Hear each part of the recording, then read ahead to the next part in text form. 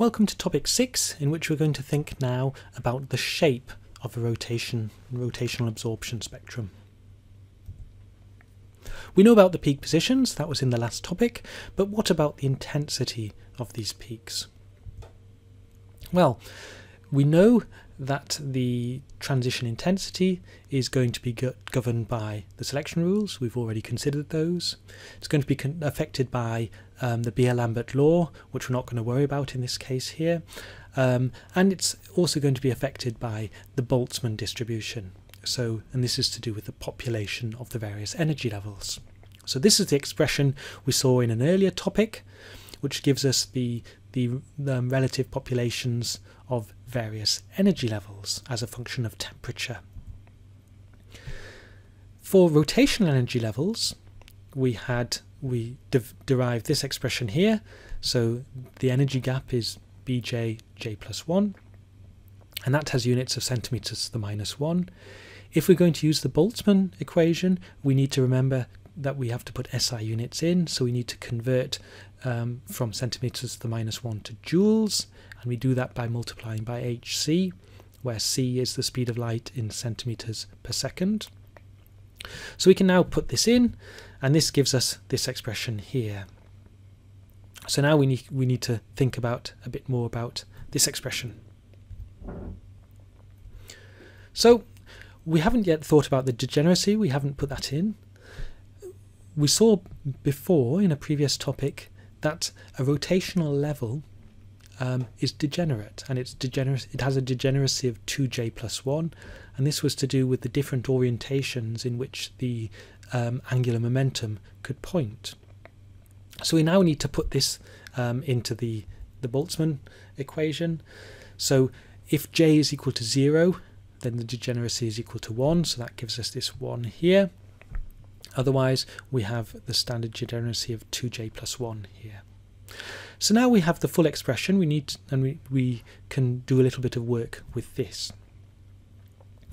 We can now think a bit about what this function looks like, and we can do that by breaking it into two components. So we can have the degeneracy part, which I've drawn here in red, and the exponential part, which is in blue. So the degeneracy is given by 2j plus 1. So if we were to plot this degeneracy as a function of j, it would just be a straight line plot. The other term is an exponential. It has a negative sign, so it will look something like this. So it decreases rapidly as j increases. So what do these look like if we put them together? So it gives us a shape which looks like something like this. So the final shape is something which looks like that. And here we can see that we've superimposed the transitions, so the various lines which occur in the spectrum, with this final shape. So this is what a rotational spectrum would look like if we measured one, taking into account the degeneracy and the populations of the state. We can see we've got a maximum here, so we've got a maximum in the intensity at this point here. We can do some maths to work out at what value the maximum is observed. So the starting equation is this one here, and by finding a stationary point of this equation, so finding a point at which the gradient of this expression is equal to 0, we can find the value of j for which this curve reaches a maximum. So this j max, so the j value for which there is a maximum, is given by this expression here, and this we can do in the classroom session. And we can put some numbers in. So if you just take a molecule, so for example CO, and we take temperature at 200 Kelvin, we plug numbers in and we get J max is approximately equal to 6. J max has to be an integer because it's a quantum number, so it doesn't make sense for it not to be a quantum number. So this tells us that the state with J equals 6 is the most highly occupied for this molecule at this temperature. So this means that the peak with transitions from J equals 6 to J equals 7 is going to be the most intense in the rotational spectrum. And this is really useful because it means that we can measure a spectrum and use that to work out the temperature. Rotational spectra are actually really useful for calculating molecular properties. So if we have a spectrum, we can find the rotational constant, B, and that's easy because the gap between the peaks is equal to 2B.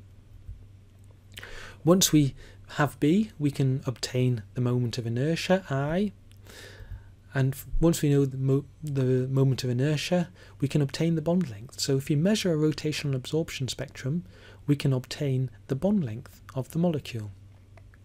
This is really powerful, and we'll be practicing this lots in the workshops. There's a slight complicating factor that we need to think about, and this is as molecules gain rotational energy as they spin faster, and that's a classical picture you need to remember, the bond length tends to increase as a result of centrifugal distortion.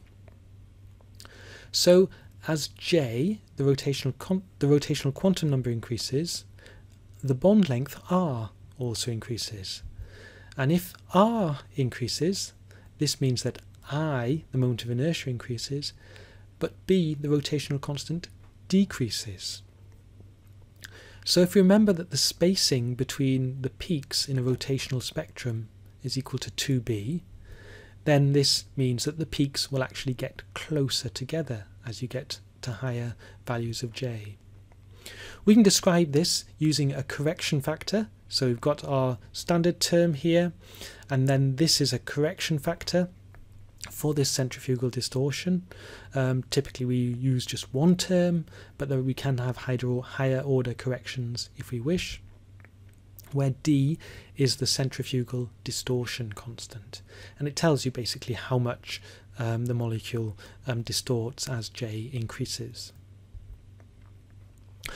Okay, that's the end of this topic. So there's some homework questions for you to do, and then we can move on.